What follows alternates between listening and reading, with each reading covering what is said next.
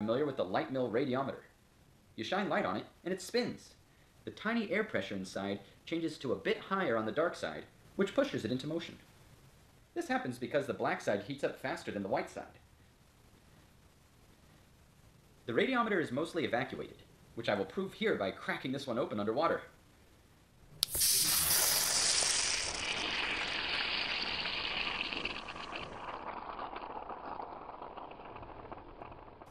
It is not a full vacuum, however.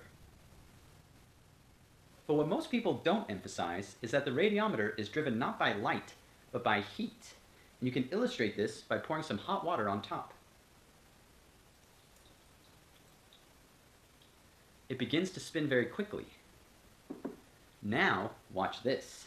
Cold water.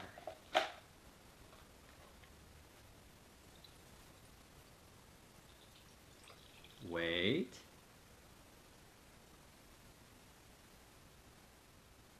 Now it's spinning backwards.